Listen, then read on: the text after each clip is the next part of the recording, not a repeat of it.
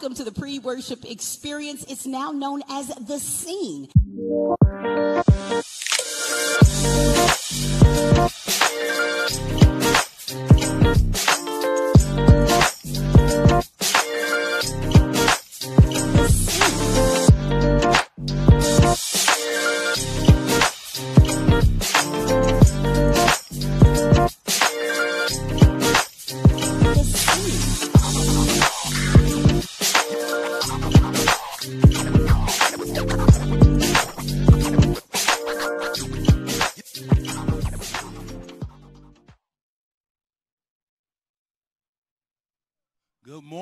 Good morning. Welcome to The Scene. We are so excited to be here. I feel like the weather's breaking.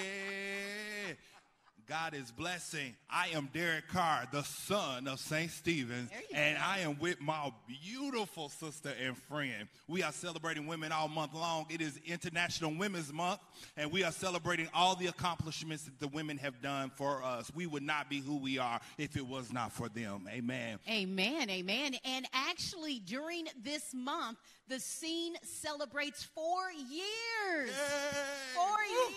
The Scene was birthed actually during Women's Month, actually on Women's Day when we did our very first Scene broadcast. And so we're so excited for all the wonderful things that God has allowed us to do on this platform. Yeah. And today is going to be really, really good.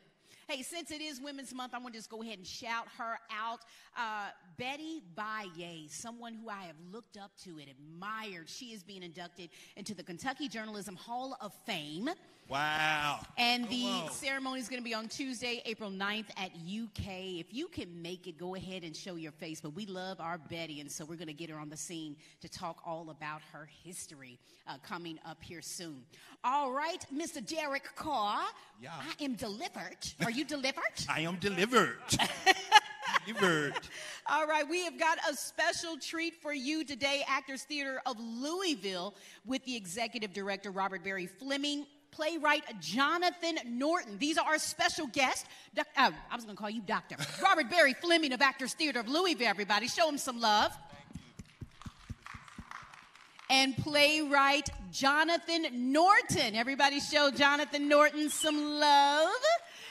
And I know it's a little chaos. The 8 o'clock service just wrapped. And so if you're coming in, we thank you so much for joining us on The Scene, your jump start for worship. So we are talking about this play, Mr. Robert Barry Fleming. Thank you so much, first off, for joining us. Tell us all about this play, I Am Delivered, the world premiere. Well, it's a great pleasure to be here. Thank you for having us as guests. Thank Dr. Cosby. And congratulations, Betty. Jonathan Norton came in 2019, did one of our apprentice shows, and kind of blew us away and offered at that time, I have this idea about a play in the black church with usher boards. Ooh. Oh, yeah. And queer people. Yeah. And I said, that sounds really interesting, Jonathan. Cut to 4 years later, we get the opportunity to see this extraordinary comedy that is just about love, about community. We had the pleasure of hearing the end of the 8 o'clock service, and the idea of people coming back to the church, the attempt to erase us from the very place that continues to feed us in a mutually beneficial way. Queer people have always been in the church. They always will be in the church. Absolutely. They've always been the foundation, like black people, intersecting communities. And the pretense of us not being present, it continues to lead us to having somebody with that many felonies leading in a presidential race. The destruction of our democracy and destruction of our spiritual fitness and wellness. When we choose to participate in this caste system where, through all of the things that brought us to this continent, getting a chance to really see what flourishing is. But doing that with love and humor, nobody does that like Jonathan Norton. Yes. And if you think Tyler Perry's funny, you hadn't heard Jonathan's work. If you think Ava DuVernay can touch your heart with a gorgeous work like Origin. You still haven't seen Jonathan's work. This man's a prophet, and we have been graced to bring this beautiful play about usher boys in the black church. It's our story, and it's glorious. And we just started tech. We've got this glorious company of artists, beautiful artists like Liz Michael, Ife Butler, legends in our theater community in this great country sharing the work. This is going to be so wonderful. Real quick, we thank everybody for joining us here on the Scene Alive. Show is in progress. So if you could please give our guests courtesy and please keep it down here in the sanctuary. All right, let's go ahead and set the scene for the play. It's Good Friday at the New Jerusalem Missionary Baptist Church. The 7 Last Word service is in full swing. So Mr. Jonathan Norton, take it over. Talk to us about the vision of this play. Is it on? Yeah, there you go. I always have that awkward moment with mics and like, is this on? Anyway, so yeah, I Am Delivered is for me at its core, just.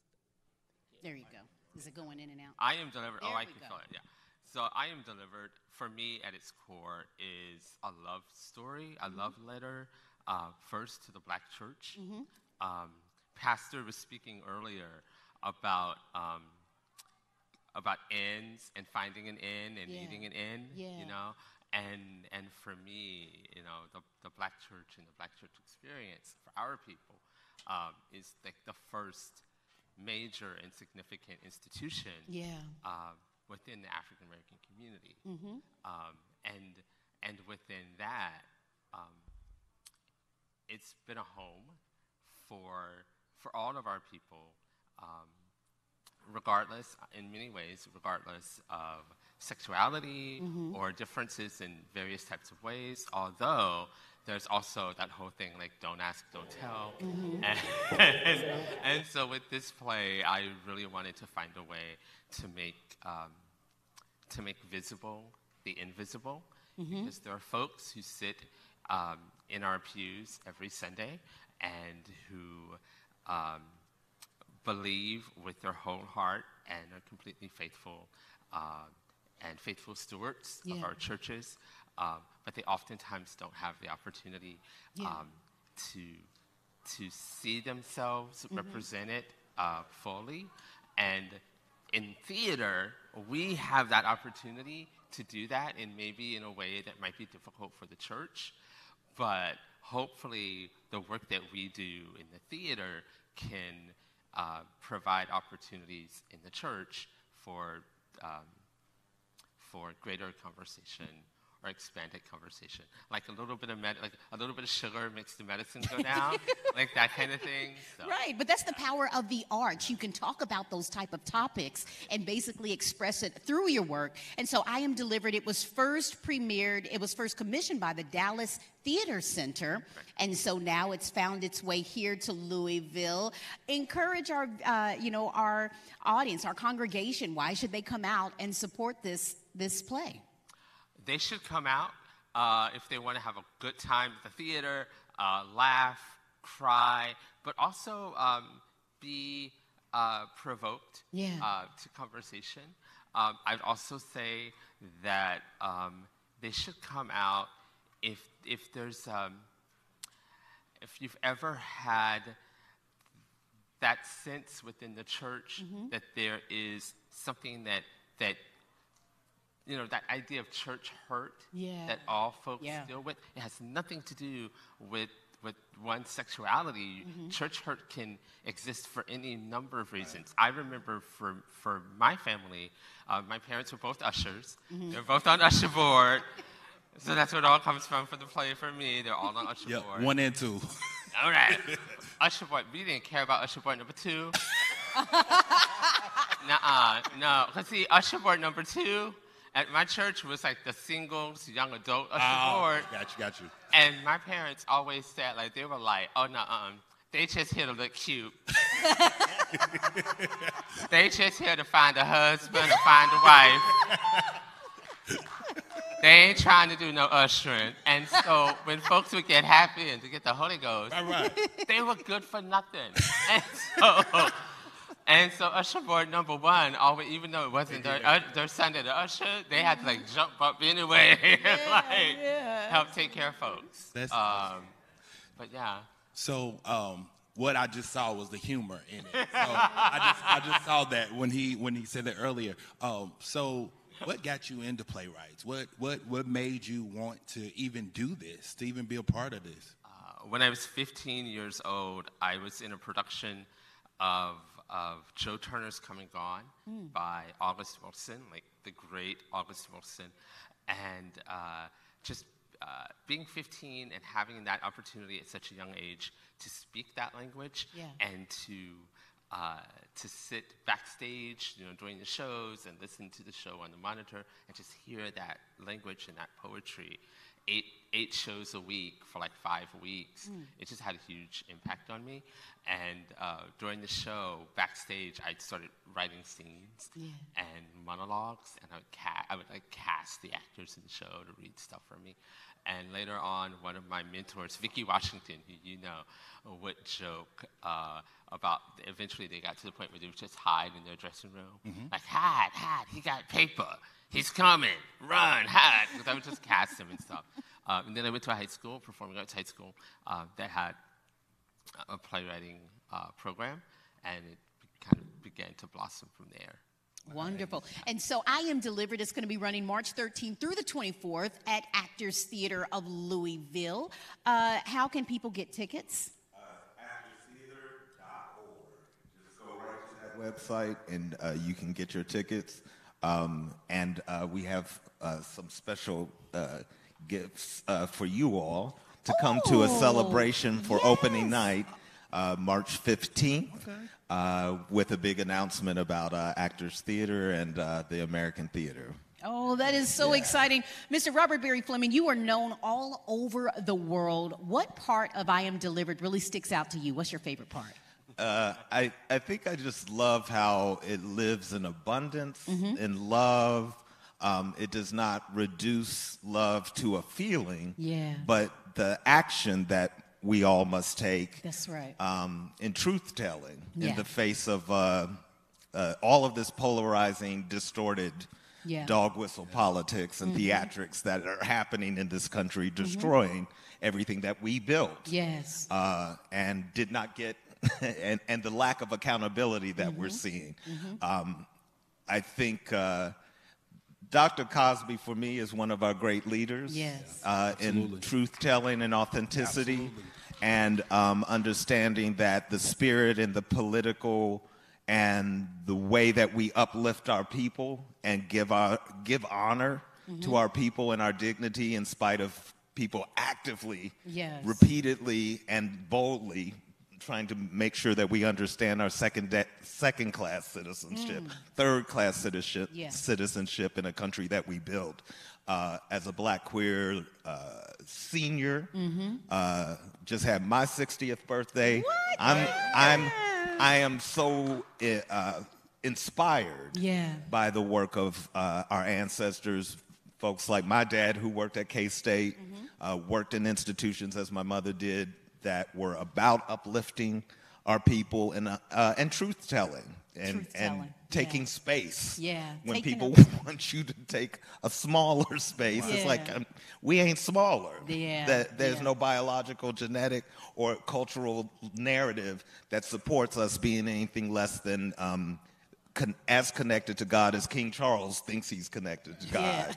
So Jonathan's work, the work of art, continues to give us the opportunity to reify that, shout that loud and proud, endure the interruptions and the bumps, and be that tire that is absorbing the attempts to continue to keep us in our place when God has already told us what our place is. Amen. Our place Amen. equal to anybody on this planet. Right. Amen. Well, listen, the thing I love about this church is that everybody is welcome here That is at right. St. Stephen Baptist Man. Church. And you can be who you are unapologetically. Absolutely. Well, make sure you get your tickets today. I Am Delivered. And you can also get tickets online, right? Actors You can Theater, get tickets Louisville. online. Actors Theater is a place of belonging for all citizens, and you will not be curated in proximity to your whiteness, your heteronormativity, your maleness. You are welcome fully to be yourself at Actors Theater of Louisville. We are creating a welcoming space for everybody of every social location. Amen. Amen. Everybody Come show on some love out. for Robert Barry Fleming and playwright Jonathan Norton. Thank you all so God bless you. much. It's Thank always a you. pleasure to see you. Hey, real quick, we're going to do a pew check. Now, the name of this play was I Am Delivered. Why don't you, what are you delivered from? What has God delivered you from? And maybe you gave up something during Lent. I know you was doing that Daniel fast for a little bit. And I did Lent too. Yeah. Continued. Yes. You know, no sweets, no meat. I'm good. Yeah, we working. So, yeah. All right, he's going to go down there and do a quick pew check. And then our special next guest, you've heard all about this phenomenal group all week long. They are the real life superheroes, and that's coming up here in a bit. But real quick, Mr. Derek Carr. So, I have a phenomenal woman. This is, tell me your name. Catrice McLean. And she is also the wife of, DeSantos McLean. and she has, we know DeSantos a couple years ago suffered from a stroke. And Catrice is a wife, a mother, her 2 beautiful children, and a caregiver. Yeah. So tell us about that. It is a process from day to day. It has drawn me closer to the Lord. Yeah. One thing that I do know is that God gives me his strength, and I can depend on him for everything. And in all of that, I know there's a tremendous blessing because I don't look like what I do. Come on. Yes. And I grabbed you purposely because I understand caregiving. My baby's here today, my mama. Yes. And we know that caregiving is not always the easiest thing. So I just wanted to give you your flowers publicly because I know it's not easy. But I know I see you keep going and you smiling and you praising and you doing all those things. So I'm going to say it. For me and my brother, we love you and keep doing what you're doing. Amen. And that lady can sing. You hear yeah. me? Woo. I missed out on that note she hit the other Sunday. All right, you all, we have got a very special guest with us again. We brought you him back in December, but everybody show some love for Louisville's finest, Lieutenant Colonel Assistant Chief Clarence Gamble of the Louisville Fire Department. We are calling what took place last Friday, Miracle on 2nd Street, and that was your crew that was responsible for the rescue of that woman that was trapped in that semi-truck. And let me just break it down like this. This man right here is overtraining. He's the one that instituted the training for these firefighters that pulled off that miraculous rescue. Let's show some love again. He's our very own. Welcome. Thank you for coming. Thanks for having me again. All right. So I know it has been a whirlwind for you and your department. What have things been like since last Friday? It's been like we're on the national stage. Yeah. It basically felt like a movie. Yeah. Because that was. It looked like one too. Yes. I mean, that's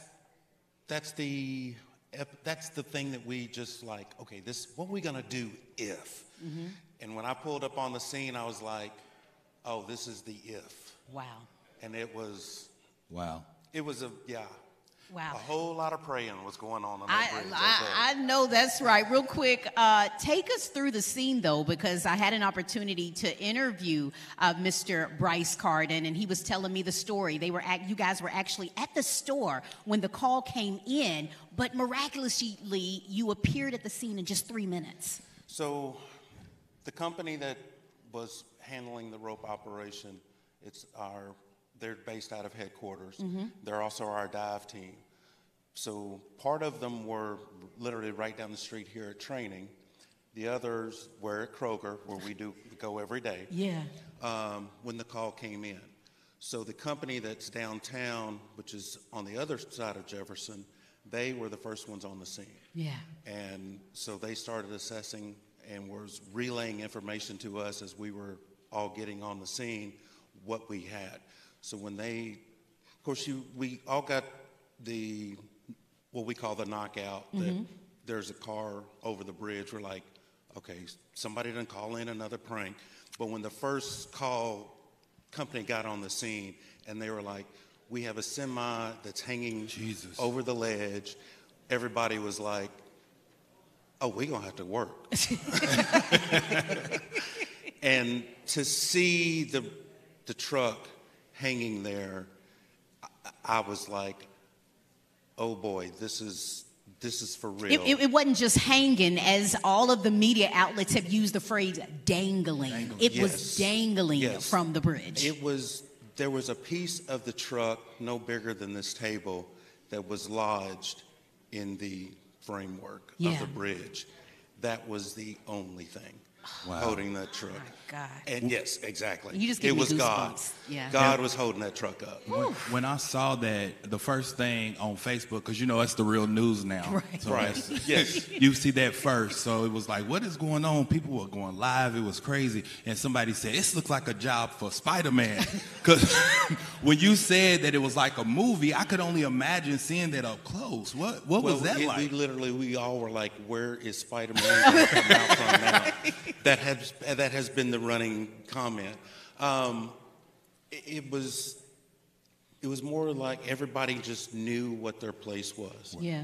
The biggest thing and the greatest thing about the fire department is we all know what we can do.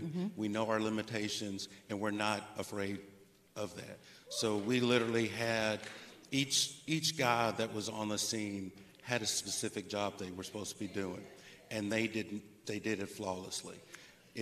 They made it look like a movie scene. Yeah. But to be honest, everybody was like, okay, we have got to do what we've got to do to get her out. Yeah, it was go time, and Yes. your guys executed what they have been trained to do Yes. for years. Yes. Talk about the training that you guys endured to be able to pull off rescues just like that. So we normally, on a yearly basis, we have to keep up 300 to 400 hours of training. So our specialty companies, on top of that, they have to keep up training hours for their specialties that they're in. These guys, it's nothing to be walking through the bay at their firehouse, and they've got the ropes out, and they've got systems set up, and they've gone through scenarios in their head. What are we going to do if? And so that one was very unique. What was the technique? You told me the technique that was called. It's a low-angle rescue. Uh-huh. And there's not many places you can train to do that because of how dangerous a situation it is. So especially like our trucks, that ladder that was sticking out, that is very technical. And there was what we have is called a tip load. So you can only have so much weight on the tip of the ladder at certain degrees without the truck tipping over. Wow. So the rope that Bryce was, attached to. pushed down, was attached to the tip of the ladder. Wow, tip of the ladder. Yeah. Wow. And that's normally not done because of the tip load. But it was like, we got to get it done. Wow. So Bryce was Spider-Man. Yes, he was. He really was Spider-Man. Yes. My question, I'm sorry, my question is, what was, and we had an opportunity to speak with Bryce, but I think the thing that really resonates with us was how calm the woman was that you all rescued, though. Talk about that moment, though, because, she's, we're respecting her privacy. She doesn't want to talk to the media right now, but what can you tell us about those moments? Well, when I first got there, I yelled down to her, asked her if she was okay. She's like, I'm not hurt. I just need out of here. Yeah. And I said, we're coming, but you've got to maintain calm and patience, because what we're about to do is going to take some time to get set up. So the fact that we got her, in theory, it was 40 minutes. Yeah. But once the rescue company that did the ropes, once they got there, it was literally 20 minutes. And our general time frame usually is an hour, is what we for some type of technical rescue. That was God. It was God. Oh, that was such. Oh, it was good. Yeah. Derek. I just want to say, man, God bless you. Thank God you. bless your efforts, what you're doing. Just thank you for just being our Spider-Man. Yes. And teaching us, just doing so much. It was just on a national stage. It was absolutely amazing. And just hats off to the Louisville Fire Department and Thank what you. you all done, the training you're doing. You had to be super proud. Oh, you no, had to be yes. super proud. Oh, my wife and I were at a friend's anniversary party, and literally I walked in, and everybody was like, tell me about it, tell me about it. And I was just like, so yes, I am very proud of the guys, because they did an absolutely fabulous job. And now we've been teasing Bryce because he is Mr. Hollywood, yes, right? he is Hollywood, yes. Right, so is all the media say he did Good Morning America. Yes. What are the other outlets? He's done good. He did all the local stations here. Headline News. Wow. CNN. Wow. He went to that school up in Lexington for a basketball game. Oh, Maybe yes. he did, yeah. Yes, with Coach Calipari. I Yeah. heard that he got a chance to go to the UK game. Yeah, he did. Yeah. So I gave him grief over that. Right. But before we go, though, I really wanted to drive home that you are the assistant chief and you are over the training, y'all. And he is a member here of our church. He is our very own. Yes. What can the community do to continue to support you all while you guys are doing the life-saving work that you're doing? What message do you have for the community? Just continue to love us. Yeah. And when you see us, get out of the way. Yeah. Right. Get out the way. We love this community. We'll do anything and everything we can for it, and it's been a great career for me. Yeah. And I encourage anybody who needs a career, come on out. We're getting ready to start taking applications for a new class. That'll start next year. So. Well, give the website real quick. LouisvilleKY.gov. Go to the fire department page and click Become a Firefighter. All right. Well, we've got to get out of here, but I am not going to let you go without letting Mr. Derek Carr, and we hope that all the members that are here in the sanctuary extend your hand to Lieutenant Gamble. Why don't you lead us in a word of prayer? Father God, thank you for your goodness. Thank you for your grace. Thank you for your mercy. We ask that you continue to cover our Louisville Fire Department and all that they do, God. Every effort they do, every time they go out to a fire, let them save, continue to bless. And God, if you could just guide and keep them like only you can. Now, God, if you would dwell in the midst of this service, thank you for what you're about to do. Bless this choir. Bless our pastor to say a rhema, an awesome word for us today. If anybody needs anything from you, let them get it in the name of Jesus. Any situation that's not of you, we ask that you remove it right now in the name of Jesus so we can focus on you. Focus on your goodness, on your grace, and on your mercy. In Christ Jesus' name we pray. And it's all these things this day. Amen. Amen. Let's get ready for worship.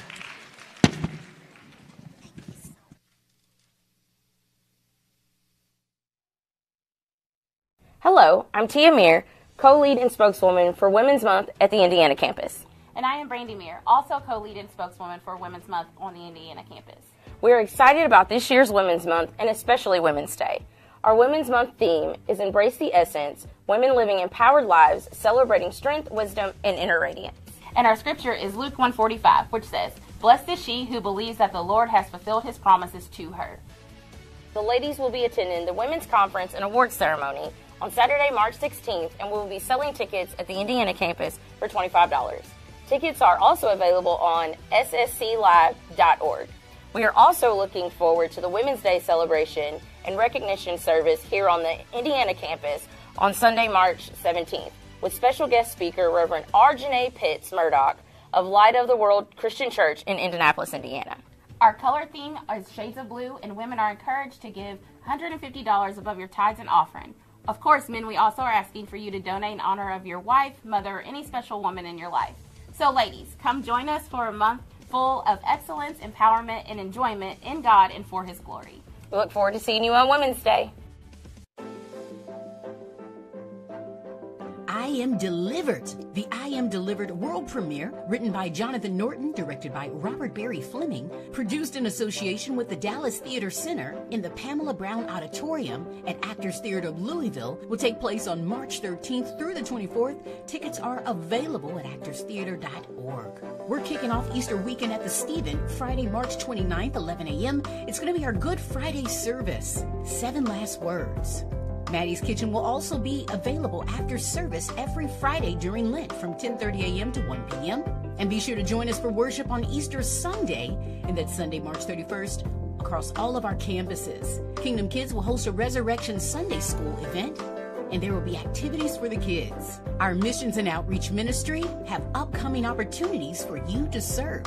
Join us Saturday, March 30th from noon to 2 p.m. Join us to pray and serve food to those that are in need at First and Broadway. Monday, April 1st, we're going to be doing diaper donations for babies and toddlers, and you can drop off those donations at the Family Life Center. For more information and all other volunteer opportunities, contact Steve Shaw at shaw@ssclive.org or Elena Middleton at amiddleton@ssclive.org. We're celebrating our hard workers, our volunteers, here at the Stephen. Join us on Saturday, April 6th from 12 to 3 p.m. for a cookout on our Louisville campus. On our Indiana campus, we're going to be serving up breakfast, and that'll be on Sunday, April 7th, immediately following service. And we're doing dinner on our Hardin County campus. Sunday, April 14th, also immediately following service. Now, this gathering does require a reservation, so to reserve your slot, simply visit ssclive.org.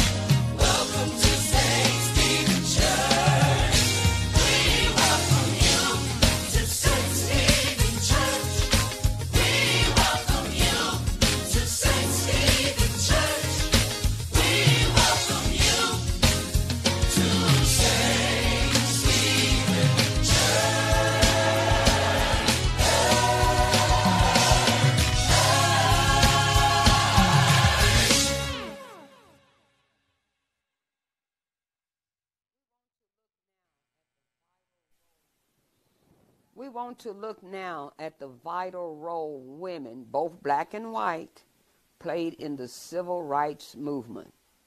When it comes to black history, we know all about Harriet Tubman, Sojourner Truth, Phyllis Wheatley, and even Rosa Parks.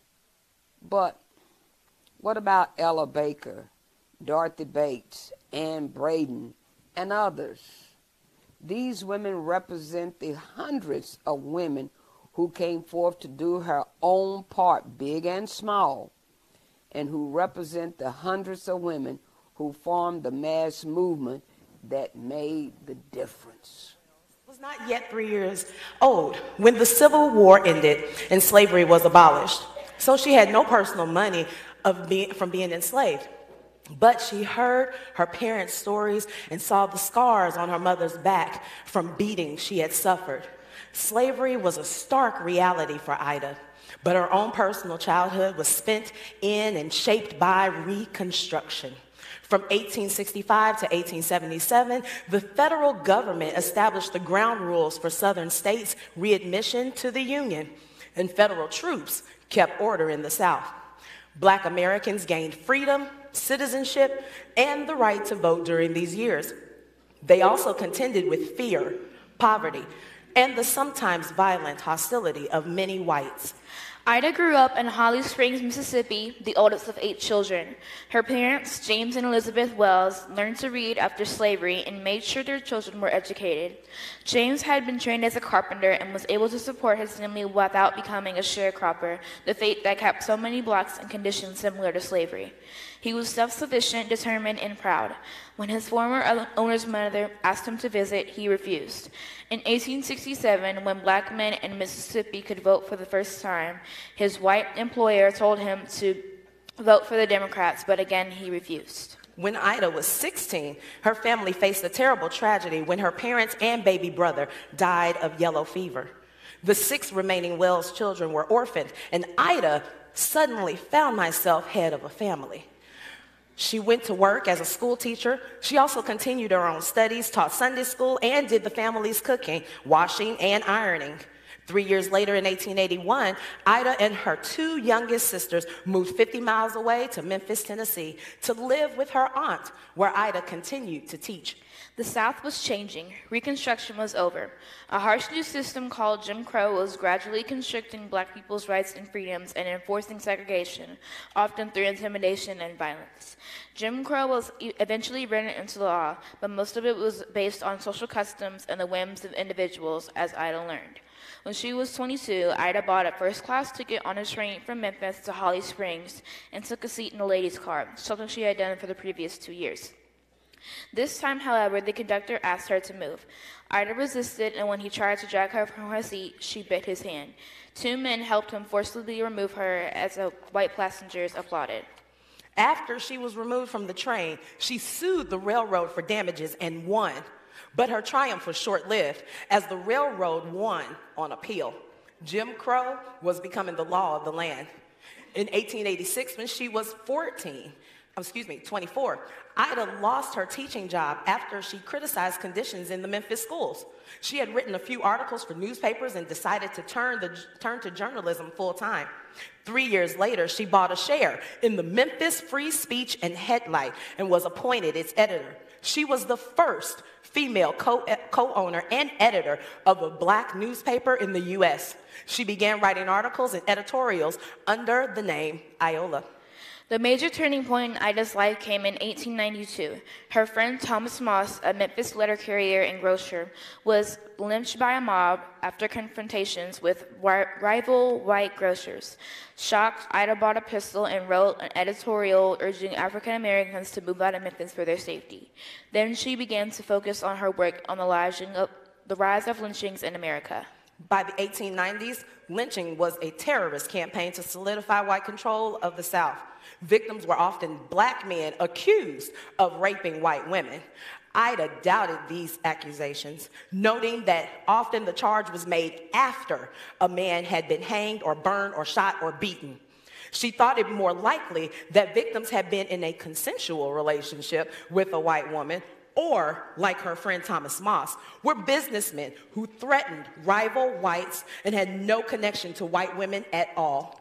Ida wrote a series of anti-lynching editorials. The last one suggested that white women could find black men romantically appealing. And she headed north for 3 weeks as it hit the newsstands. Editors of white newspapers in the South reprinted the editorial and called for white men to avenge their women. While she was in New York, Ida learned of threats against her and against her friends and family. The offices of her newspaper were burned. It was clear that she could not return to Memphis. From then on, she lived in the North, mostly in Chicago, and changed her pen name to Exiled. Ida documented 728 lynching cases that had occurred between 1884 and 1892, using research by the Chicago Tribune.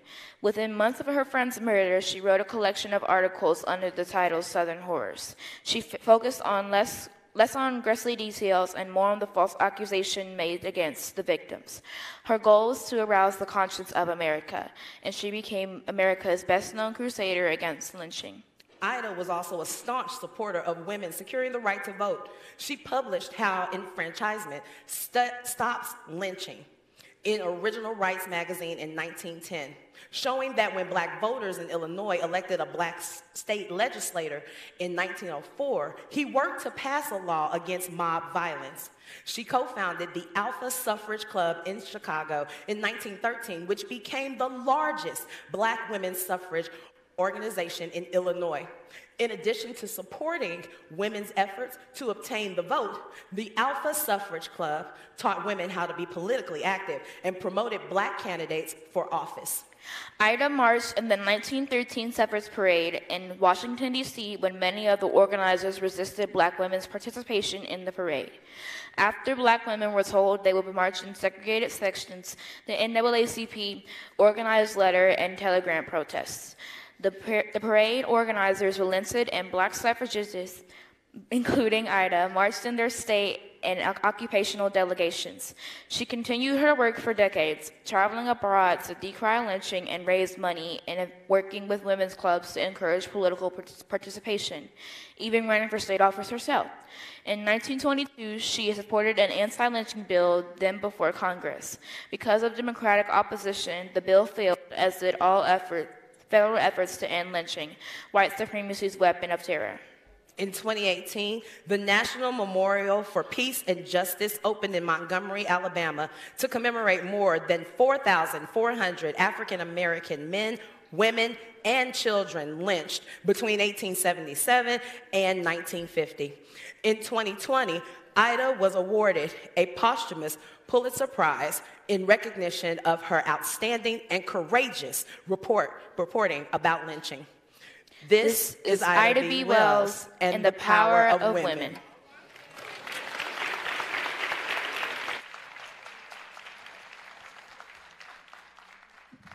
Praise the Lord, everyone. Come on, stand to your feet and give God great praise in here. For this is the day that the Lord has made, and we will rejoice and be glad in it. Can we welcome those who are watching online? Just come on, give you praise for them watching online. If you're watching from any other campus, this is communion, Holy Communion Sunday, so go ahead and get your sacraments, because we'll be referencing that here shortly. Look at your neighbor and say, neighbor, I come to praise the Lord. The Bible says, let everything that has breath praise the Lord. So let's do it. If you're looking at me, come on, let's go choir. Praise the Lord. Hallelujah.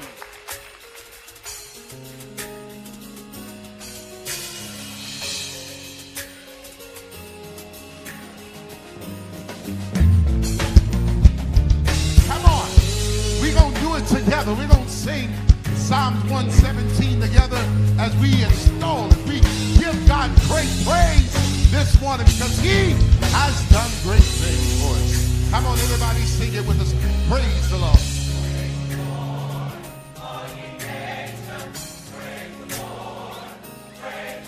Praise the Lord. All ye people. Praise the Lord. Praise the Lord. Come on, everybody. Red, yellow, black, and white. We owe him praise. Praise the Lord. Praise the Lord.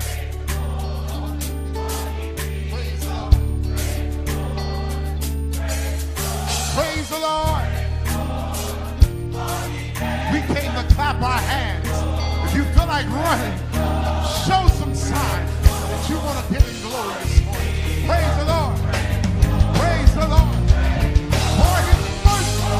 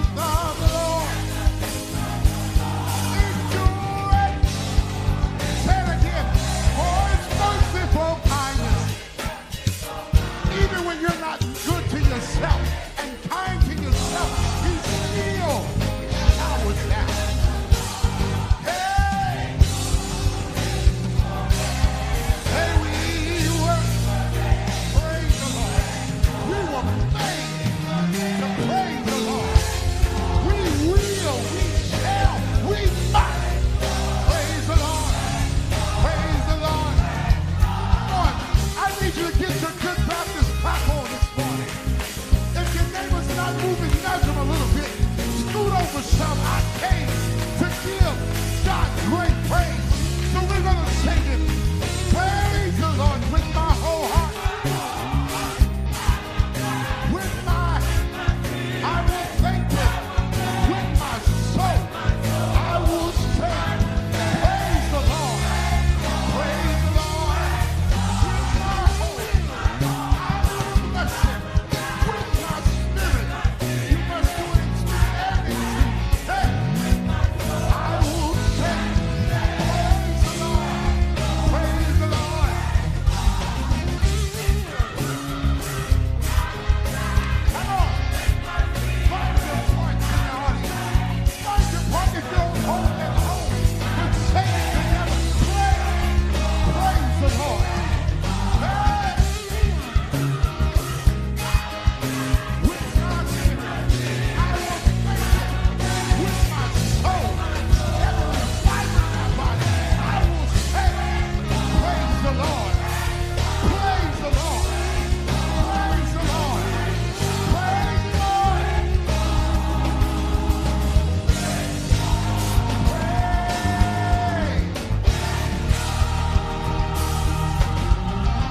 Come on, let's do it together. Hallelujah.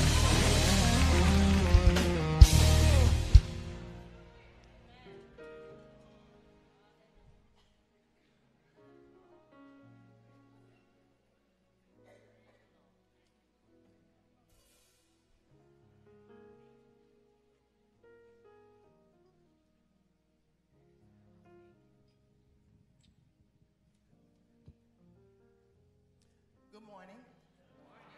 I'm Deacon Karen Childress, and I'll be doing scripture and prayer today. Our scripture is coming from Ephesians 2, verses 4 through 8. But because of His great love for us,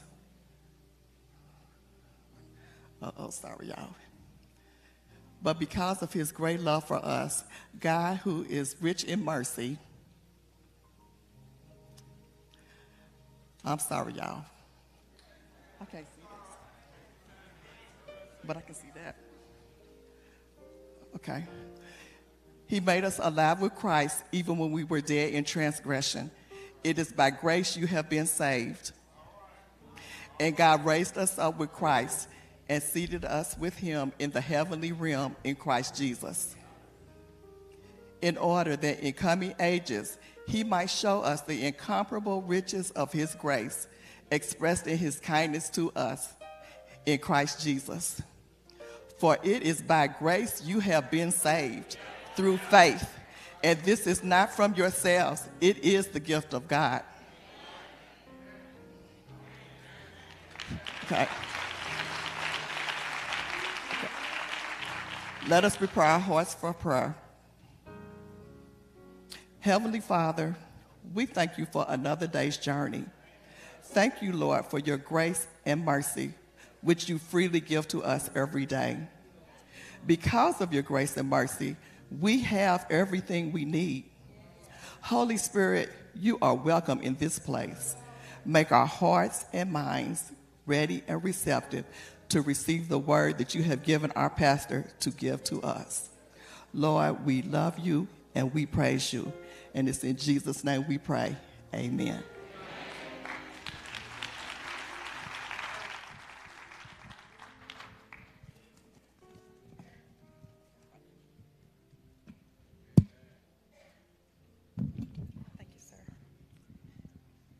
Praise the Lord for his word. Amen. As we prepare our hearts, and our deacons are coming, as we prepare to take communion or receive communion today, we do it because Jesus said, do this in remembrance of me. As often as you do it, you remember my sacrifice and all that he did for us. Amen. Amen. And when Jesus was at the table, he took the bread, he broke it, he blessed it, and he said, take and eat. This is my body. Let us eat together.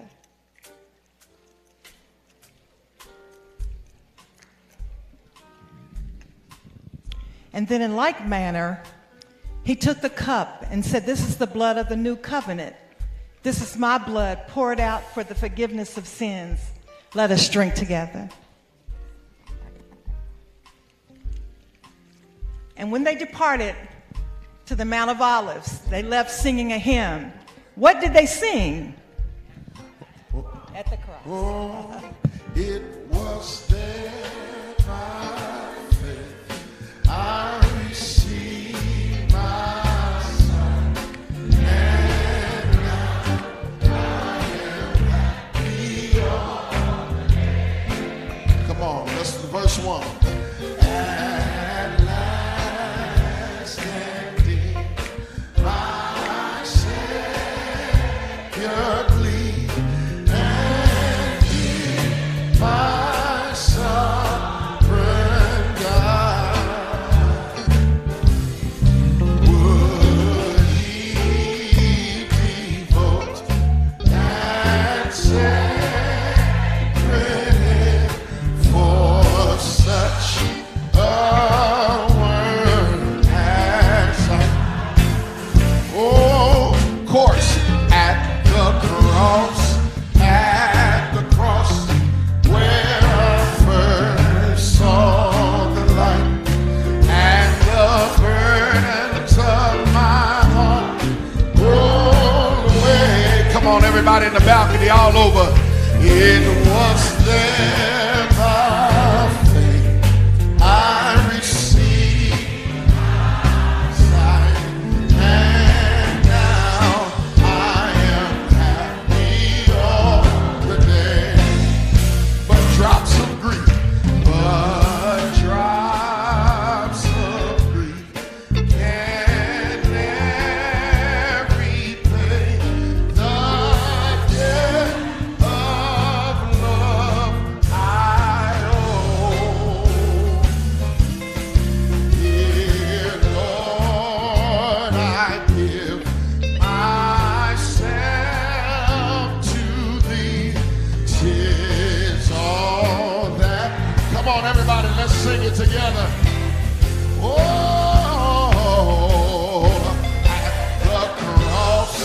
at the cross, where I first saw the light and the burdens of my heart rolled away.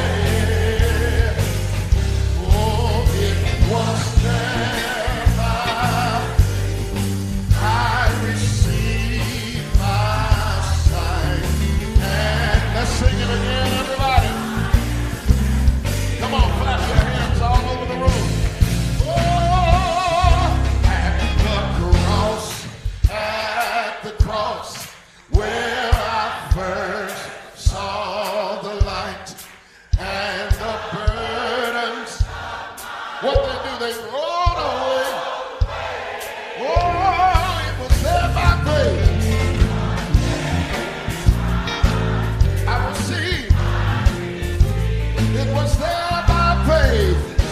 It was there by I received. It was there by faith I received my sight, and now I am happy all the day.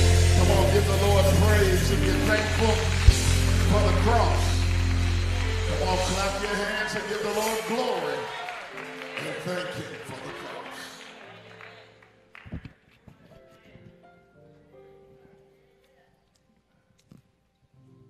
Good morning, St. Stephen. And good morning, women, and happy Women's Month to us. My name is Rashana Daniel, and I rise to welcome our guests and visitors today. I would like to acknowledge our Girl Scout, our own St. Stephen's Girl Scout Troop 1300, under the direction of Sister Lisa Love. They are here today representing their troop and in spirit, and they are also selling Girl Scout cookies out in the lobby. So if you would, if I could have you all just stand real quick.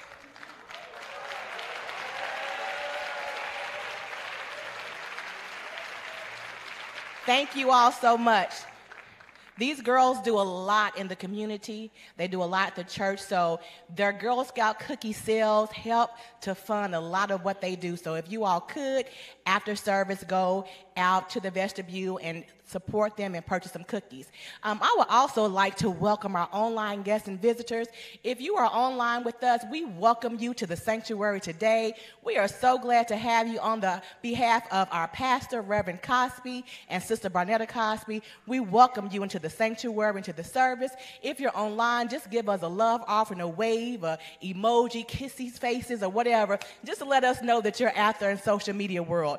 Also, we have another special guest. We have Brother Joshua Watkins, who is a Democrat for State Representative District 42. If you could stand. We will continually pray for your campaign and your endeavors, that God lead you and follow you all the way. All right, St. Stephen's. We are all here, and I'm going to pass the baton to my sister, Nikki Tandy, who's looking so lovely today. Nikki's going to give us a little tidbit about what's going on for Women's Month.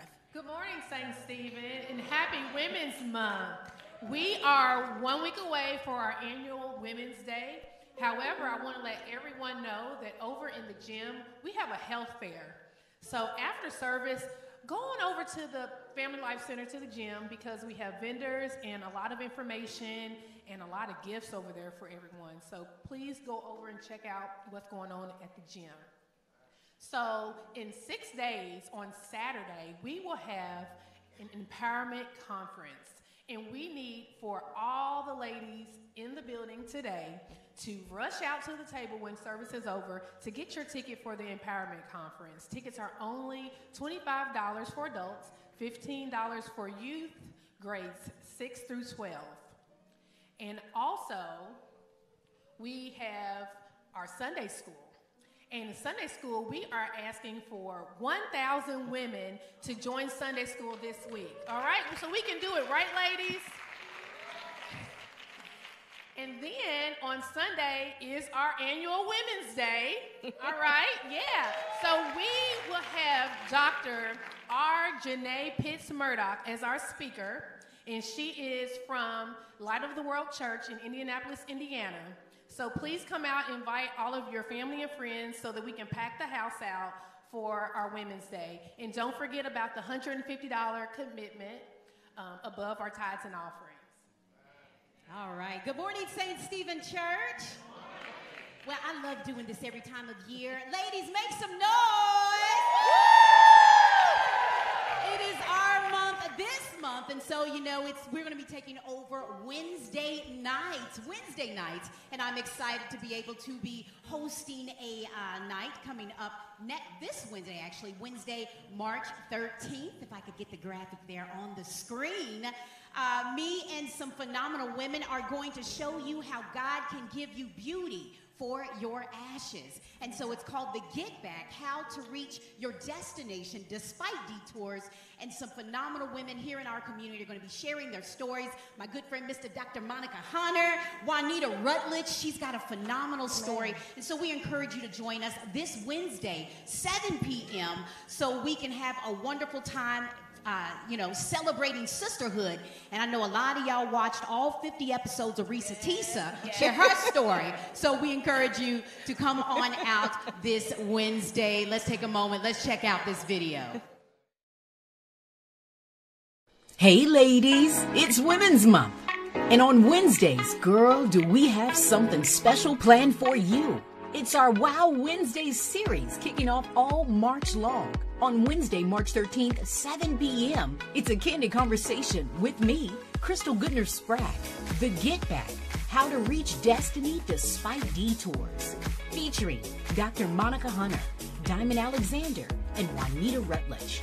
Come on out to this Ladies Tell all night. And then on Wednesday, March 20th, join us as our beloved Reverend Diane Lewis Johnson will be bringing the word. Wednesday, March 27th, 7 p.m., we're getting sultry. It's the SSC Poetry Cafe, hosted by Cynthia Shelby and featuring women from our church and community. So ladies, make sure you come out and support these events.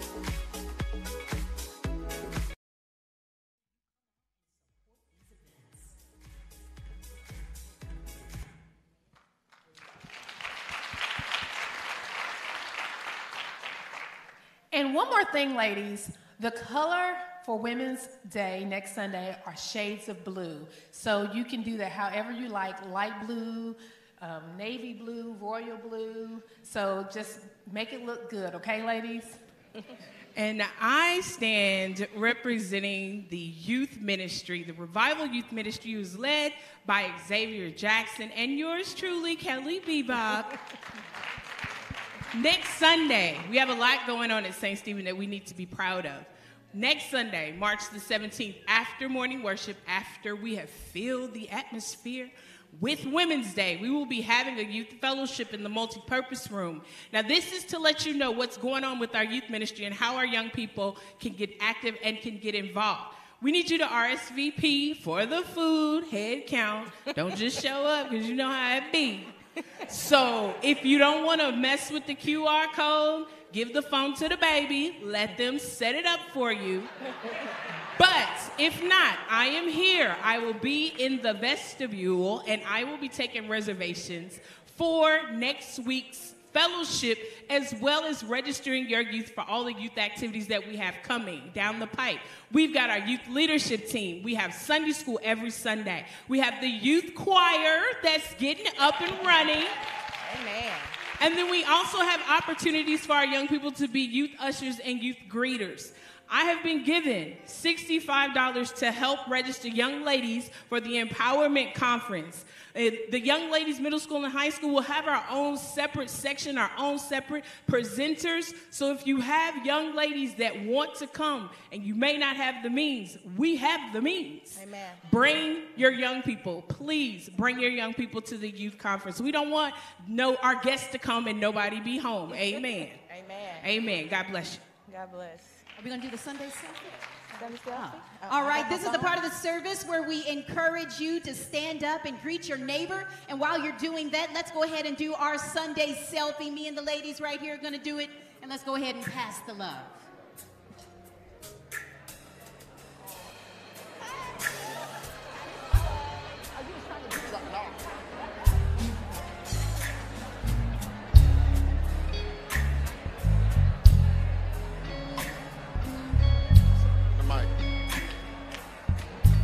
Of God's body, stand with me, agree with me, we're all a part of God's body. It is His will that every need be supplied. You are important to me, I need you to survive. You are important to me. I need you to survive. Come on, let's sing this next part.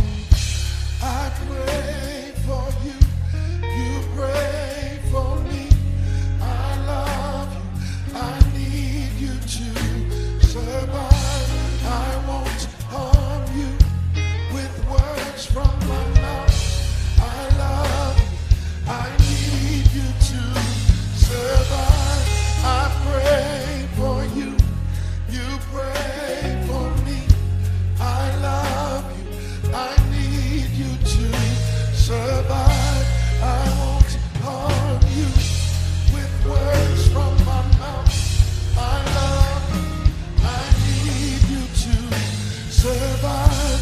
It is His will that every need be supplied. You are important to me. I need you to survive. Amen. It is His will that every need shall be supplied. St. Stephen Church, it's giving time. It's giving time in the Lord's house, giving time in your house as well. And I so appreciate the giving spirit that we see in the women of St. Stephen Church. Amen? Because watch this. You can give without loving.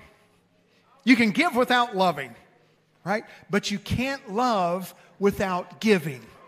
And so we're celebrating the women of St. Stephen Church, and we do so with that special offering of $150 above and beyond the tithe.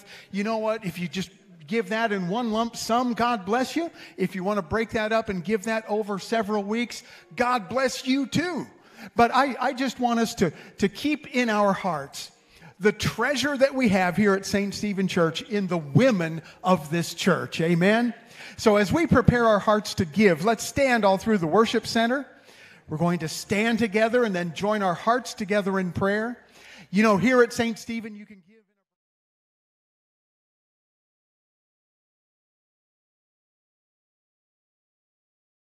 Hi, I'm Lanisha.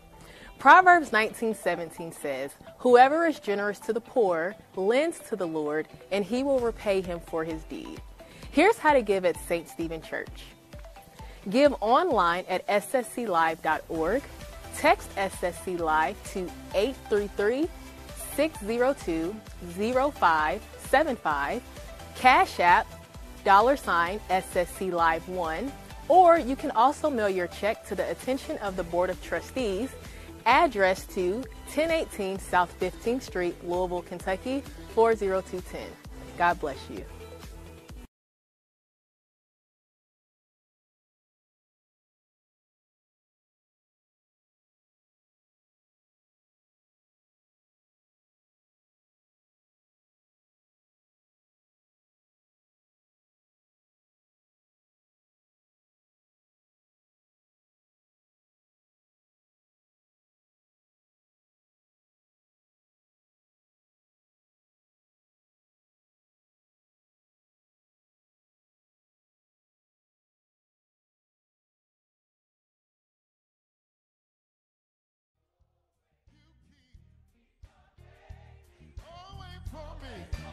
I don't know why you love me.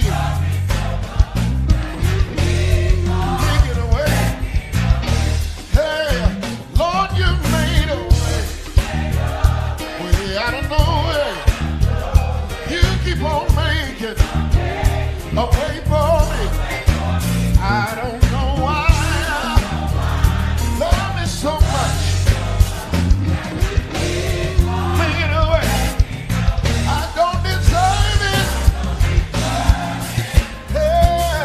Sometimes I'm not worthy, but you still bless me over and over.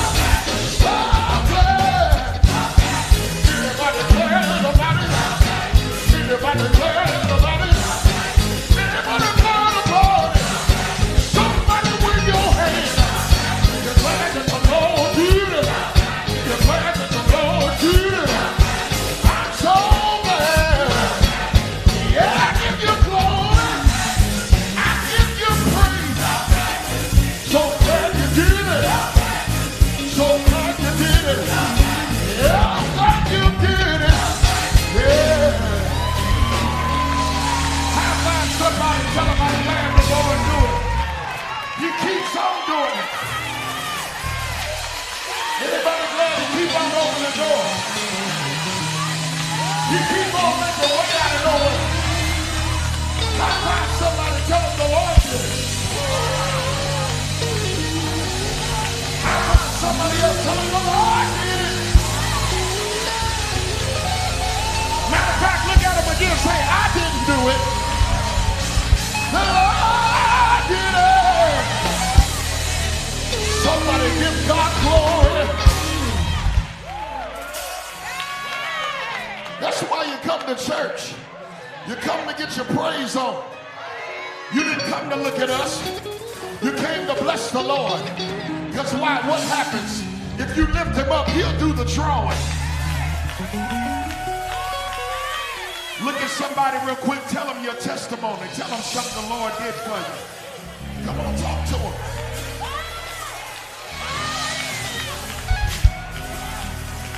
How about somebody look at them and put a smile on your face and say, God did that.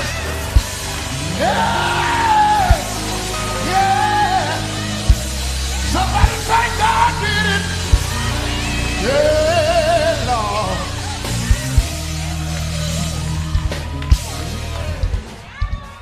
Lord. Amen. Whoa, what a blessing. Oh, I know. He did it for me. He did it for me.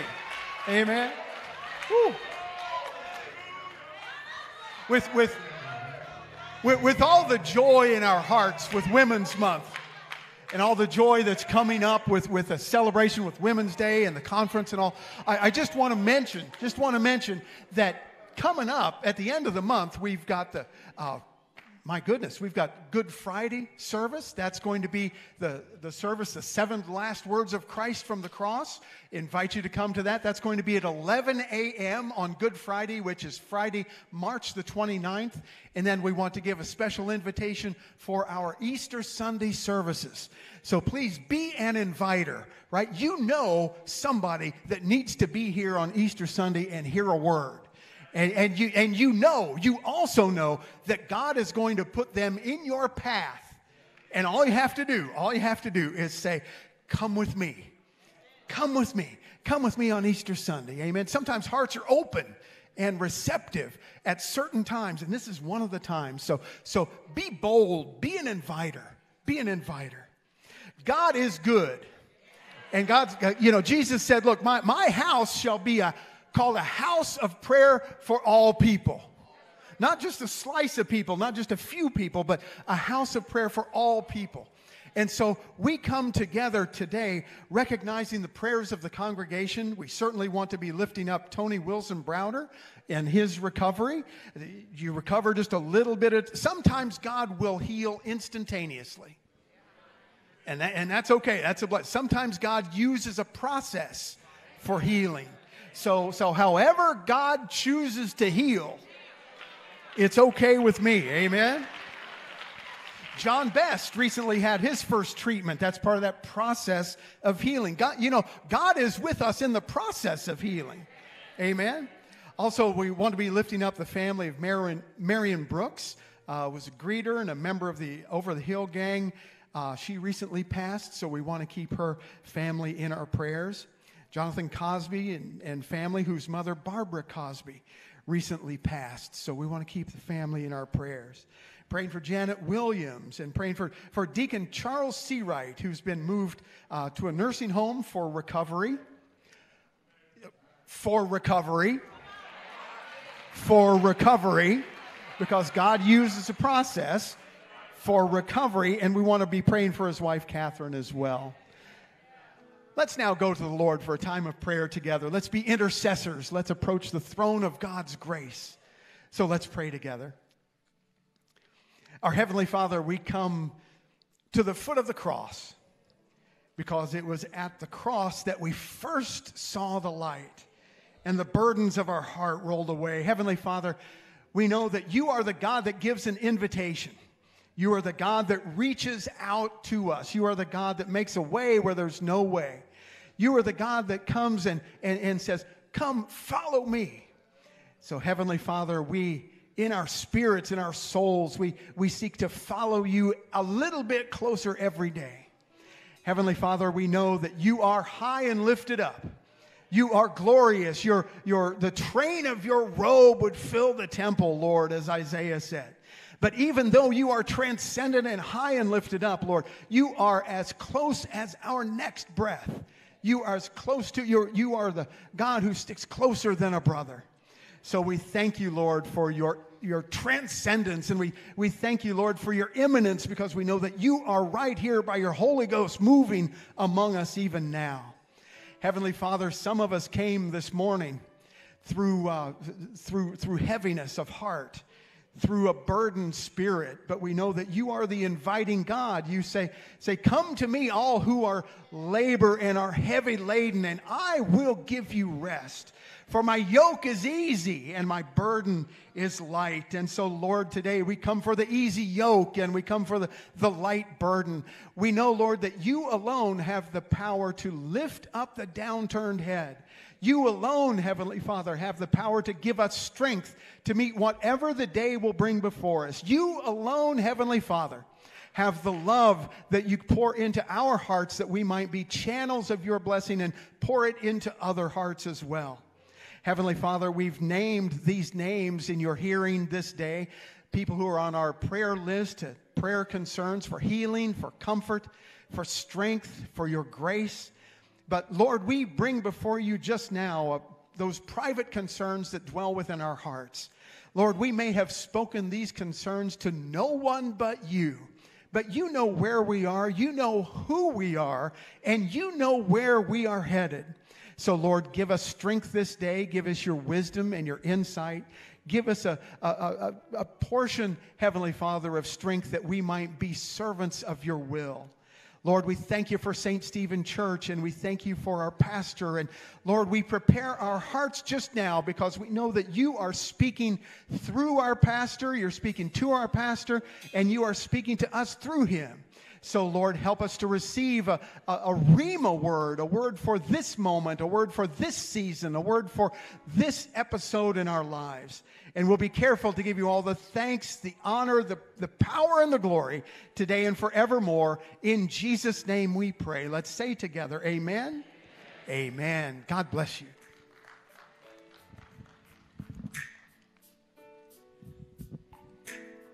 As worship continues, I've been given charge to give just a quick announcement before this pre-sermonic selection that, of course, ladies, you know it's Women's Week, and we are looking for you, ladies, to come up here and to be a part of the Women's Day choir. Amen. So even if you can just hold a note, ladies, come on. We have such a wonderful time. So you have that opportunity to go out here in the concourse area at the women's ministry table and sign up.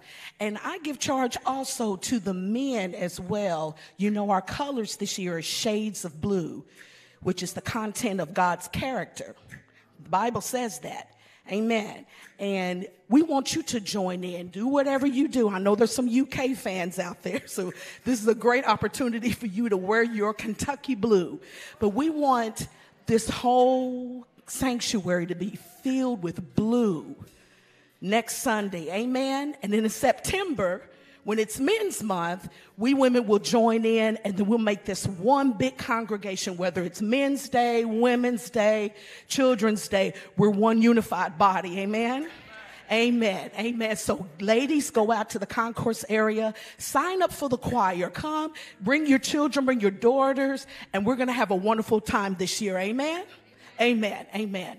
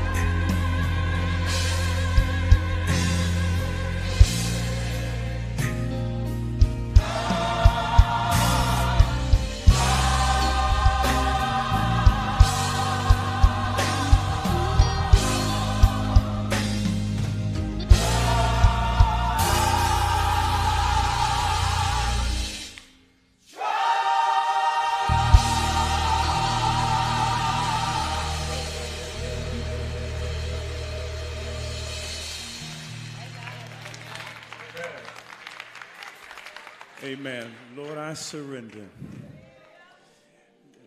Another way of saying that is what? Let go and let God. I surrender. Or Jesus put it another way. What did Jesus say? Thy will be done. Which means what? I got a will, and God has a will. And guess what happens 9% of the time? My will conflicts with God's will. And when my will conflicts with God's will, whose will is supposed to win? Thy will be done. Lord, I surrender. Amen. That was a great song. Amen. And a good song for a great church. Good to see everyone here. Those who are you online, God bless your heart. So good you're with us online. And all of our guests who are here, and my friend, Brother Joshua Watkins. Would you stand up, my brother, who's running for state rep, District 42. He's a genius. He's a great brother. And we're so glad you're here, my brother. Praying for you. Thank you so much for your public service. Amen. Let's give him some love, y'all. Next Sunday is Women's Day, and we're excited about that, right? We got a great preacher coming here next Sunday, y'all. She's bad. She's some preacher from Indianapolis. Light of the World Christian Church. So let's come out. Let's go to Sunday school, all right? Let's reach that goal of 1,000 people. Get involved. We've got great ministries, not just the choir and the wonderful ushers. We've got some great greeters. The greeting ministry is so important at St. Stephen Church, right? Amen. Nobody wants to come to a church where folk are mean. Right. All right. So thank God for our greeters. All right. All right. We've been in a series for 4 weeks on the Good Samaritan. Now, Cardell, good to see you back there. Good to see you, Cardell. Best cook in America. Amen. We'll get you back in the choir, too, okay? All right, get you in the choir. Don't turn your head, Cardell. He's a good brother. Let's give it up for Cardell. It's my man. He loves Barnetta. He's very kind to my wife.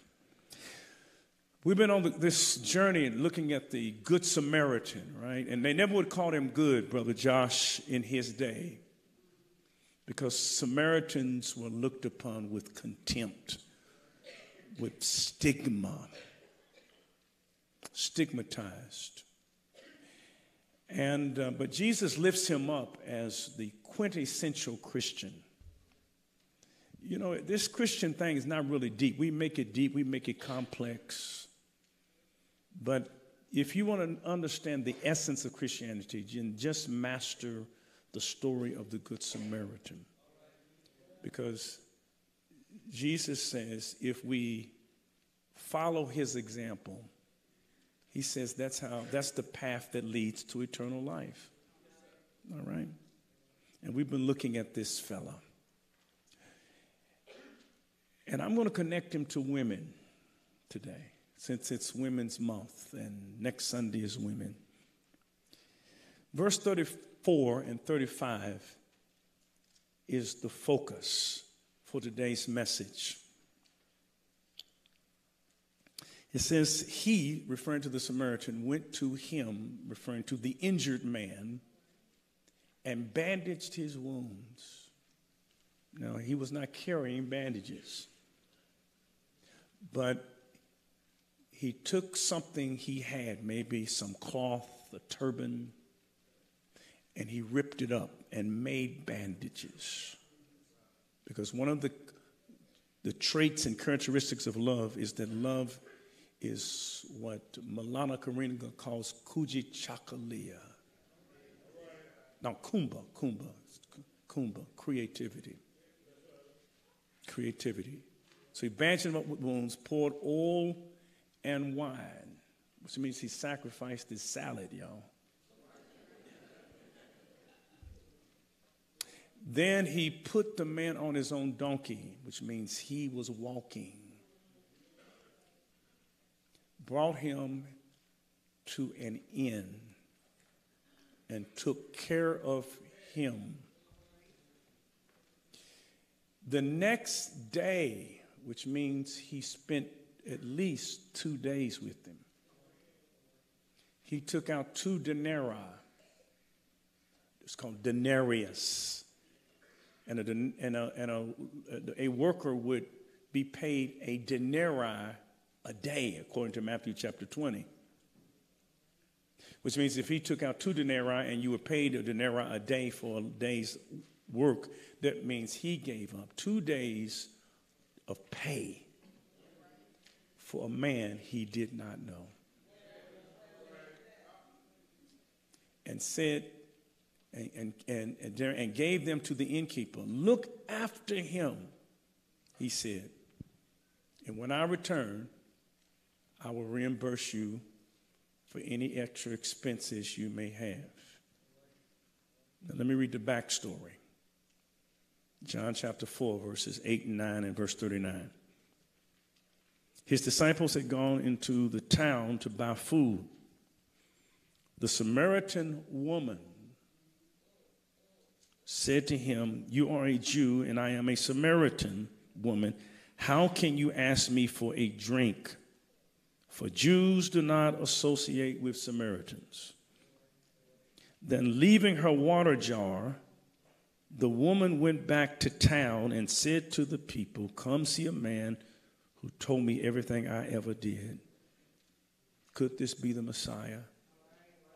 Many of the Samaritans from that town believed in him, believed in Jesus, because of the woman's testimony.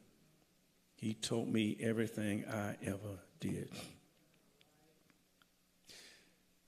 Now, if you're reading between the lines, it's apparent that the Good Samaritan and the innkeeper had a pre-existing relationship. When the Good Samaritan took the injured man to the inn, this is not the first time that the Good Samaritan and the innkeeper met. They had a pre-existing relationship, because there's no way that an innkeeper would have done for the Samaritan what he did for the Samaritan, nor would there be any way that the Samaritan would have trusted the innkeeper with a blank check if they didn't first know each other, Brother Norman. They knew each other. For example, he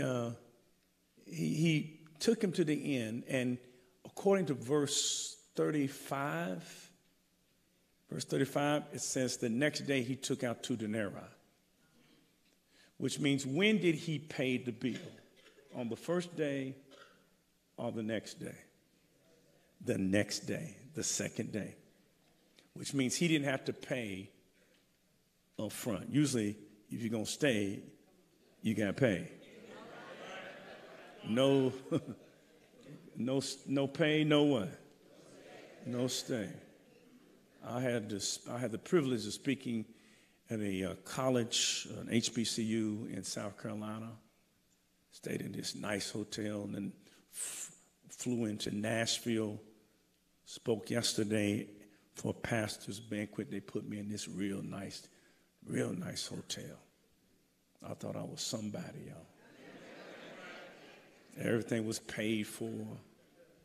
And they said, anything you want to eat, just go up to the 7th floor. They had a nice restaurant which you look over the city on the 7th floor. And but when I first went into the hotel, brought my bags in, although it was paid for, they said to me, "Do you have a credit card?"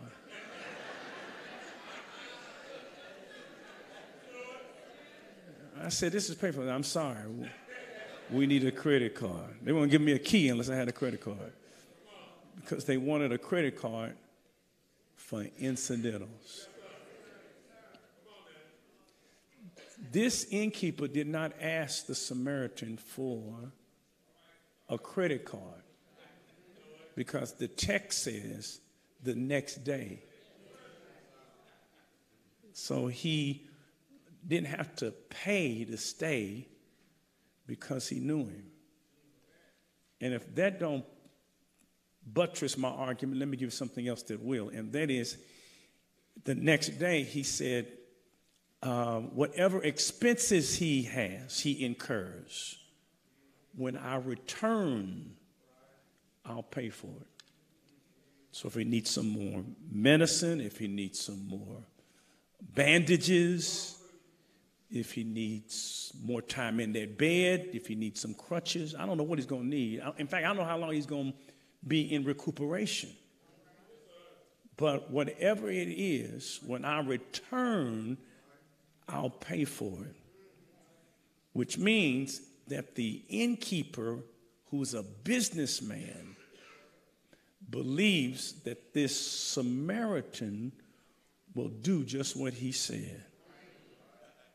And he believes it because he's had some prior dealings with him.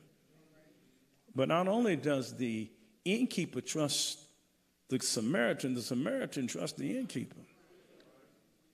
Because he gave him unrestricted access to his credit card. And said, whatever expenses he incurs, just put it on my credit card.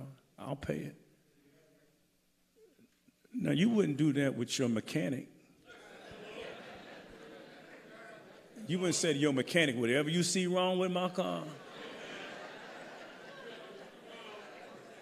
You don't have to do that to your mechanic, because some mechanics will find things wrong. Do I have a church in here? Every time I get my car fixed, a week later, a light comes on. I think, well.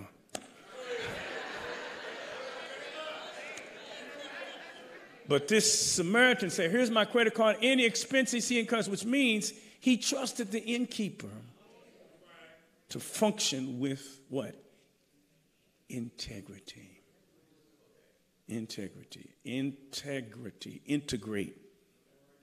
Integrity is the integration of what you say and who you are. And of all the things that you can cultivate to get ahead, the most important attribute you can have, you can develop, is integrity. Whatever you do, protect your name. Protect your reputation. Amen. Because if you're trying to get over, well, that's one thing. But if you're trying to get ahead, have, amen, integrity. From the pulpit to the door.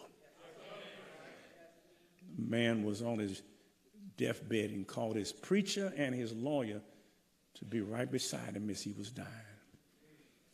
And as they were standing beside him on his deathbed, they said, we are so honored that you brought us to be with you in your last moments.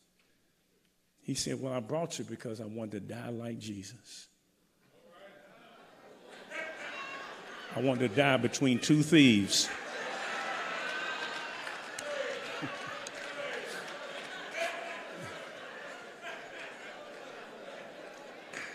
Come on. Have integrity.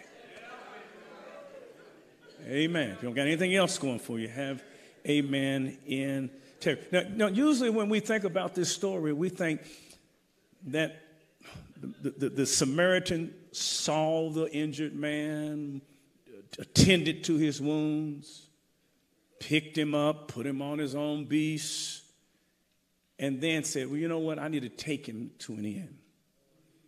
But as I read the story, I don't think that's what happened. Because the innkeeper said in verse 35, you got to pull it out. He said in verse 35, I will return.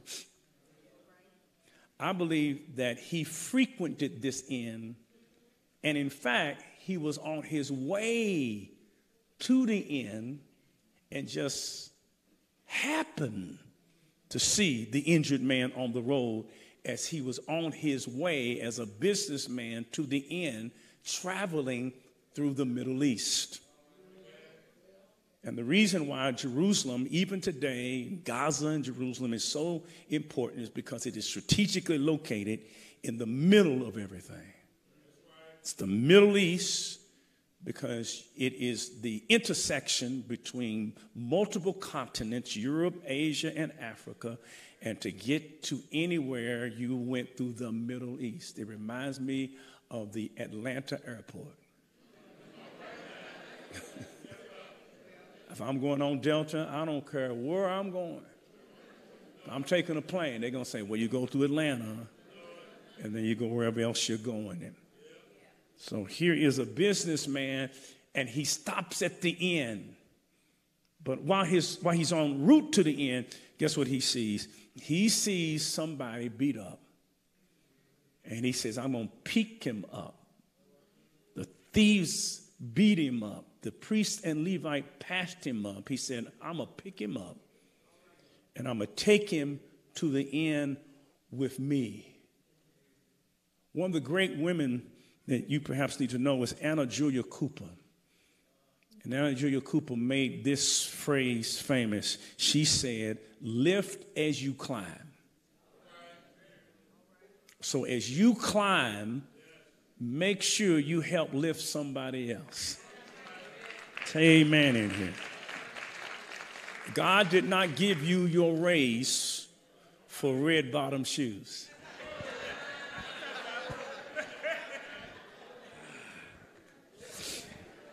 God gave it to you so he could give it through you. Amen. So you can be a blessing, so you can what? Lift, amen, as you climb. Now, the thing, if the way I'm reading this story is right, and I think I am right, I usually am. But if I'm right about this story, and this man is on the road with earpods in his ear, listening to music, and then all of a sudden, while he's listening to music, guess what he hears? Oh, above the music,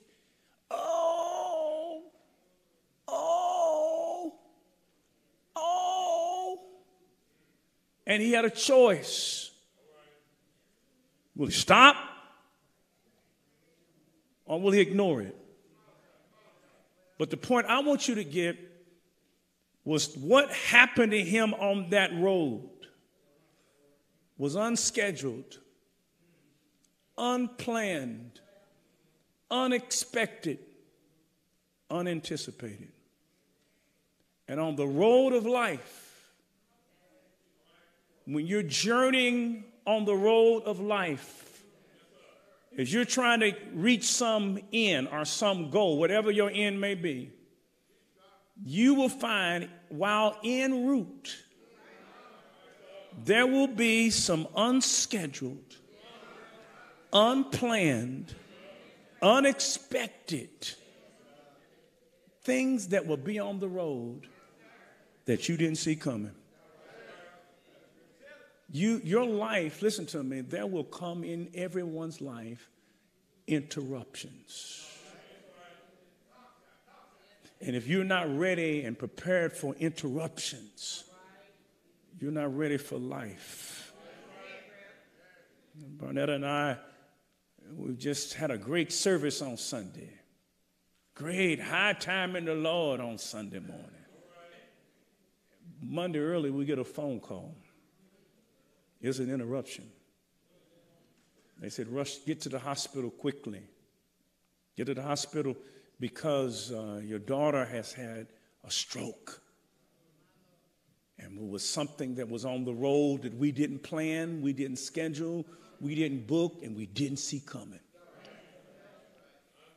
And on everybody's road, There will be some unscheduled, unplanned, unbooked, unanticipated, unexpected things to happen on every road. And if you're not ready for interruptions, you ain't ready to live life. Because in life, talk to me, somebody. You've got some goal in mind, and all of a sudden you go to the doctor and there's a sickness.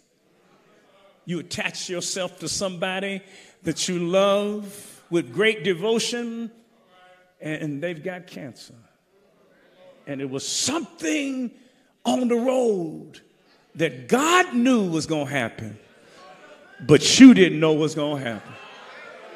And if you're not ready for that, and I don't care how saved you are, I don't care how much you sing in the choir, I don't care how much money you give in church, stuff happens. Talk to me, somebody. And the question is, what you gonna do when you plan to be something and then there's an interruption on your road? Now, there's only two responses. You can either handle it resentfully or you can respond resiliently. Amen. When you are resentful, you say, how can I endure this? Some of y'all just enduring. You ain't enjoying, you're enduring. But if you're going to handle it resiliently, you don't endure it, you employ it. So the wind blows, and when the wind blows, the rooster handles it resentfully and clutches its wings and just shivers. But the eagle does not handle it resentfully. He handles it what? Resiliently. And he don't clutch his wings, he what? And the same wind is what? Taking him to new heights. Amen. Amen. I told you my daughter, she had that stroke. And after she had the stroke and she recovered from it, she said, I'm going to know what I'm going to do.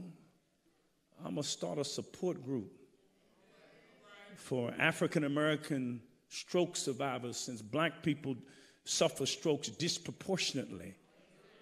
So she started the only black support group for stroke survivors in the country and wrote a book. One man, his girlfriend left him. He got so depressed, lost weight, jumped off a bridge and killed himself. Another man, girlfriend left him. He took out his pen and his pad and wrote one of them "Somebody Done Somebody Wrong" songs.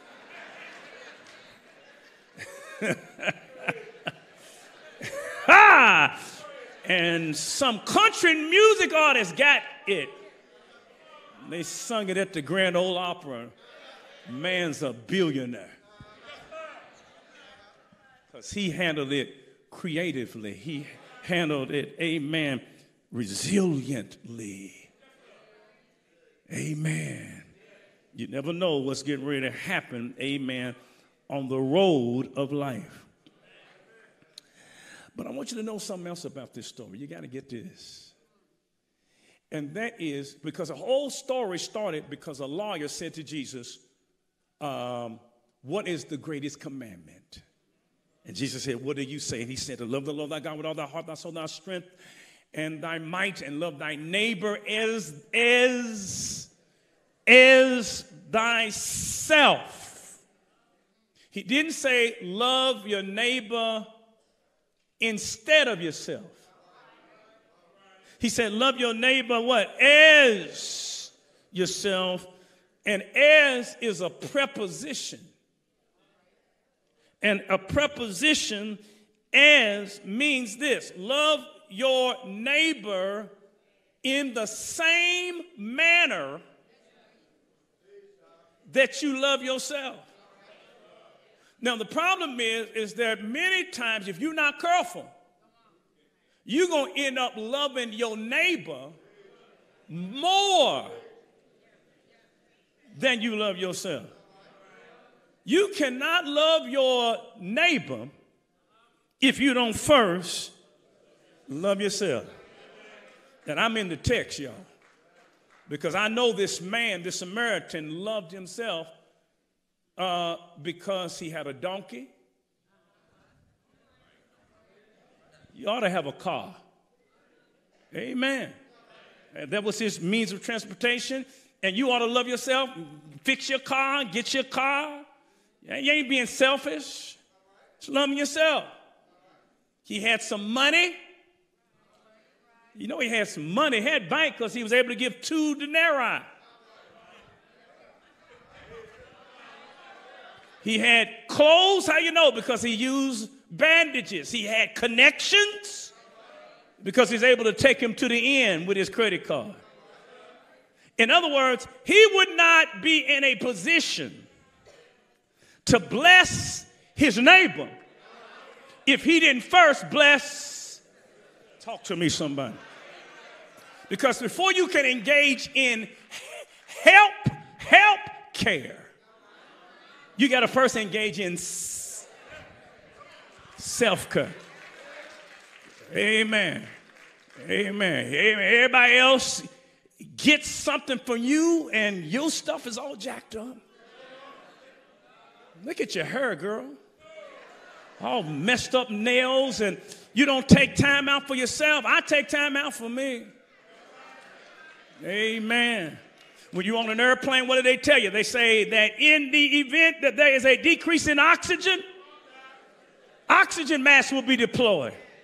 First, take oxygen yourself. Then give it to your dependents. Why? Because if you fall out, you are not in a position to help anybody else. Love your neighbor as, not instead of yourself, not more than yourself. Amen. You got to take care of yourself.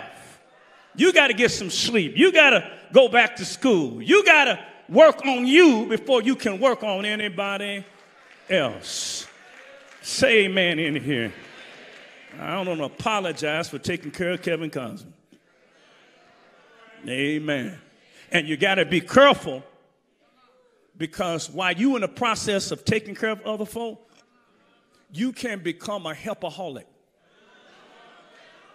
I'm looking at a whole lot of helpaholics up in this place right now. Some of you Negroes need to be in a 12-step program because you are a helpaholic. He took that man to the end and said, take care of him, get him back on his feet. And you got to be careful when you're helping folk that you don't make them dependent. In other words, I'm going to help you. You've been injured. You've been injured. And hear me well, because I told my sister Pamela this. When Pamela was alive, she had all her issues with alcohol. And I told her, I said, Pam, if you're going to get fixed, I said, what happened to you, and some terrible things happened to her, what happened to you is not your fault. But if you're going to get together, it is your responsibility. And if you're waiting for folk who hurt you to help you, you will never get fixed.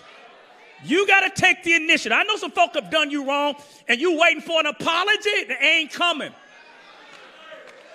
You got to, amen, work on yourself. Amen, and which she did. She had her issues, but she tried to work on herself, and you got to work on yourself. The Samaritan can only do so much. He can give you the money, but he can't make you get on the treadmill and go through therapy. He can't make you go to the doctors. He can give the money and pay for the medicine, but he can't make you take it. He can't make you eat right. Because there's some things you got to do for yourself. If I'm hungry, I can eat for you and you'll still be hungry. If you thirsty, I'll drink the water, but you'll still be thirsty. If you sleepy, I can go to bed for you, but you'll still be tired. Because there's some things nobody can do for you but yourself. And the problem with many of parents, can I preach, is that some of you parents are helpaholics. You do for them what they should be doing for themselves. You will say, I will pay your college, but I can't study for you. And I can't send you to class. I can't make you study. I can't make you get up. I can make you act like you got some sense. And some of you parents need to be liberated because you are responsible to your children, but you're not responsible for your children. You're responsible. Amen. They want to act like a fool.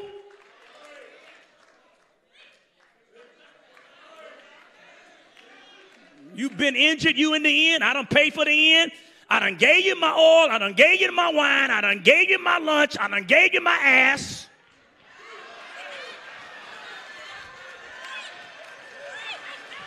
I done given you everything. Can I preach in here? Can I just keep it real?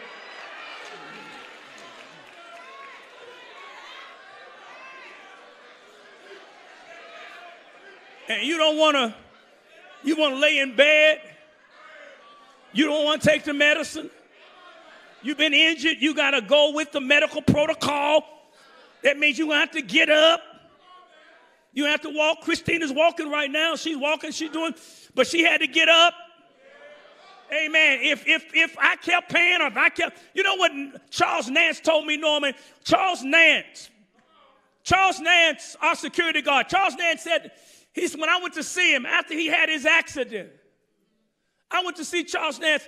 He said, Pastor, do you know what they told me when I first came in here? He said to me, they told me, we don't feed you here. I said, what do you mean you don't feed me here? I'm going to starve? They said, no, we're going to put the food on a tray and put it in front of you with a knife and a fork. But we ain't going to take the fork, pick up the food, and put it in your mouth. Because we don't feed you here.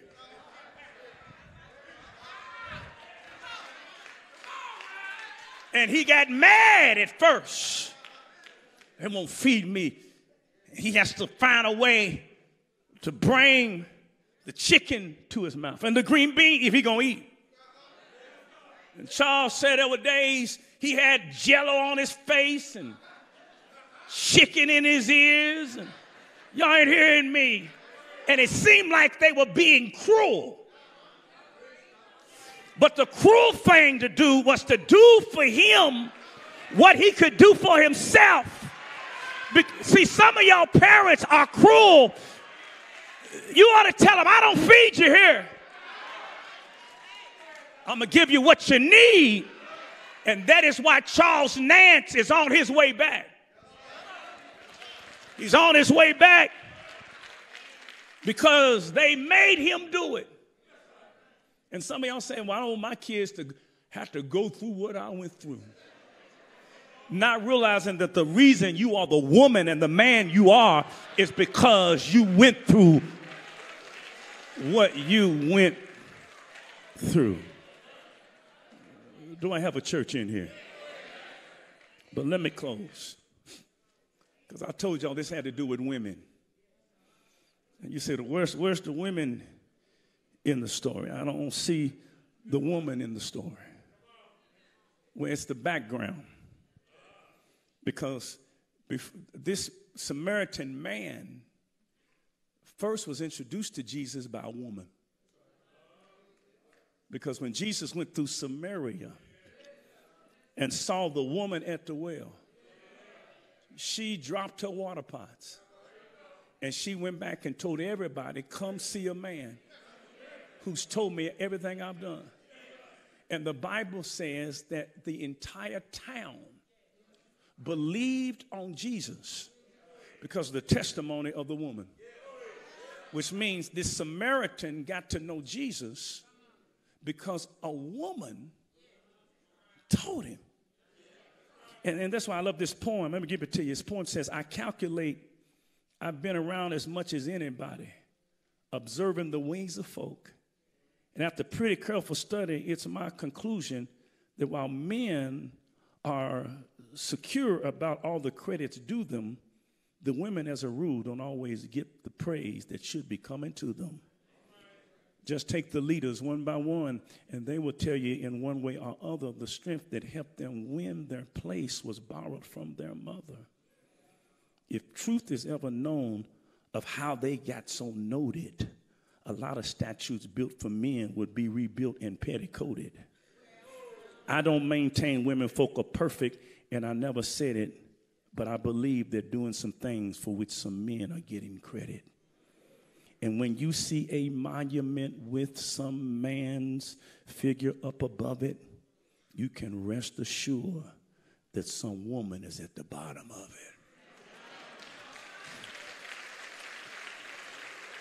And while you didn't know, you know about the Good Samaritan, but it was the woman.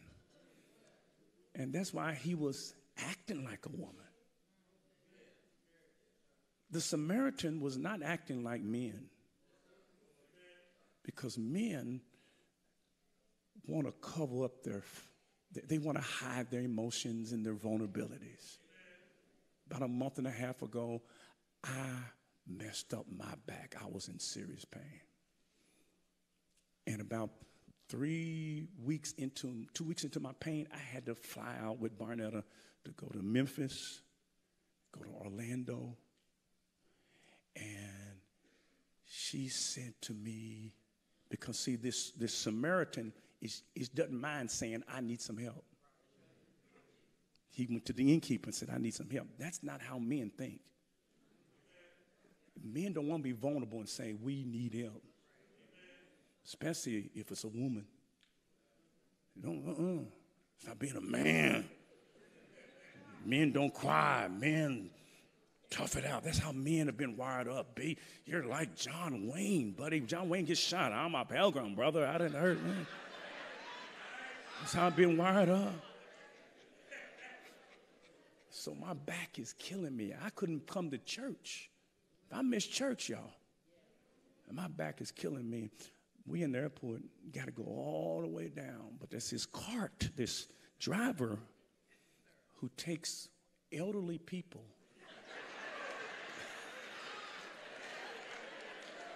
And Barnetta says, Kevin, do you want to? I said, you mean to tell me you think I'm going to get on this card? I ain't going to need no help. I don't need no help. You ain't help. I'm strong. And I'm doing this all the way because I don't got enough humility to say I need some help. And then when it comes time, when the bags come off the carousel, for the very first time ever, in almost 45 years of being married, she said, I'm usually gets it, but I couldn't bend over and get it. And she's sitting there saying, let me get it for you. And I'm looking around to see if anybody's watching. And I still haven't got over that. I need some therapy right now. But the point I'm trying to make is that the Samaritan was really breaking this myth of bootstrapism and rugged individualism and saying, you know what, I need somebody. I'm not so masculine that I don't need to find an innkeeper. And you shouldn't be so strong and so hallelujah and so saved that you're not going to need somebody to help you. You may have, listen to me, a aging mother, aging father, and you take them in the home. You try your best to help them, but you may need to get help with an innkeeper. You may need some help with your parents as they age. Now, notice he says, I'm going to return, which means you don't put them in the nursing home and leave them. You got to return because they treat your parents and loved ones based on how frequent you come back to check on them. Come on, say amen in here. But on the road of life, some of y'all going to leave here, you don't know what's going to happen.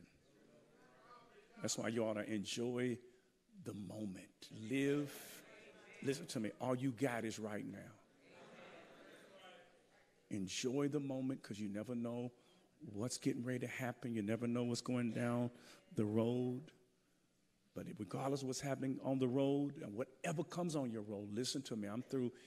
Handle it with resilience, not with resistance and resentment. Ask, Lord, how can I employ this, not how can I endure this? And you'll see that the Lord will do some amazing things. And some of you are saying, well, preacher, you don't know what I'm going through. I'm dead broke. Well, you can find out what God can do with a dead broke Negro. Now, some of you are saying, well, preacher, I don't have any connections. I don't have an end. I don't have a friend. Nobody's coming around to pick me up. You keep trusting God because you're going to find out there's not a friend like the lowly Jesus. Some of y'all saying, well, Pastor, you know what I'm going through? Because I've been stabbed in the back. Well, that means you still in front of them.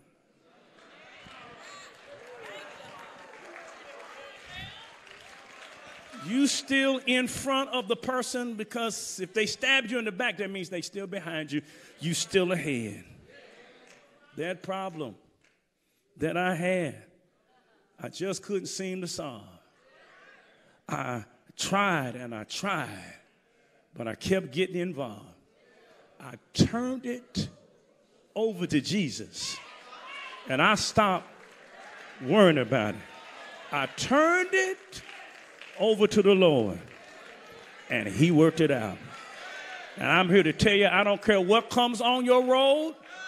If you turn it over to Jesus, he will work it out. Do I have a witness in here that he will? Won't he work it out? Is there anybody who can holler, yes, he will? He will work it out. Amen. Let's stand all over this room.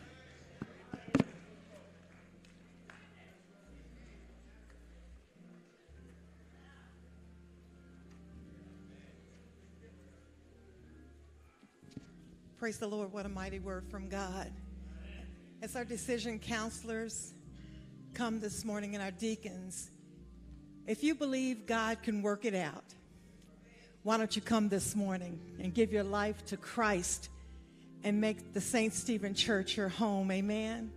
Or if you need prayer, come down this morning, because God is a God that is able to do all things but fail, and he can. Has he worked it out for anybody in here before? Hallelujah. Hallelujah. Why don't you testify? The woman at the well had a testimony. What's your testimony? Can you just turn to your neighbor and tell them what God did for you very quickly? Don't take long. Amen. Would you come this morning? As our choir leads us, would you come this morning?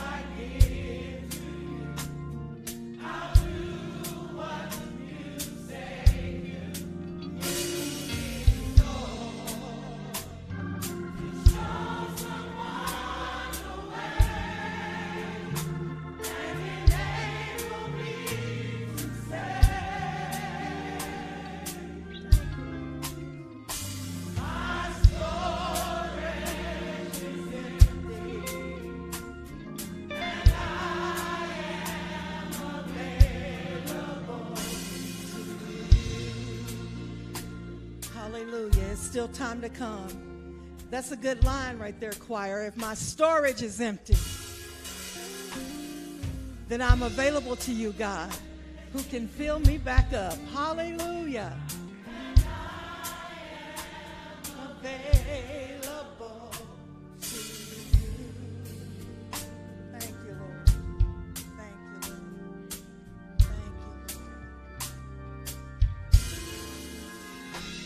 My storage is empty, and I am available to you.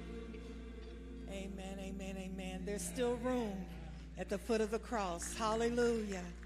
Hallelujah. If you didn't feel like coming now, we'll be here after the service and you can still come.